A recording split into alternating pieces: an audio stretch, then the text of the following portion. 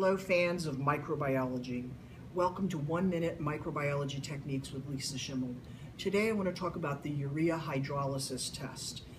We are using what's called rapid urea agar. And here's what it looks like prior to inoculation. I'm not sure if you can see that very well, but I describe that as being a very light peach color.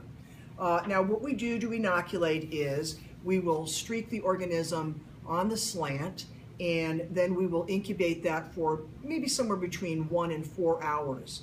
Once we come back to take a look at our results, if the tube changes to, and I'm betting you can see that, bright fuchsia, that's a positive reaction, and this is Proteus vulgaris on rapid urea agar, so Proteus is giving us a positive. Now here is E. coli on the same media, and actually the color has changed just a little bit from that peach color to more of a yellow color. This is a negative reaction, so E. coli on rapid urea agar is negative. All right, you guys, it's a pretty easy test. Thanks for watching, and I hope to see you soon.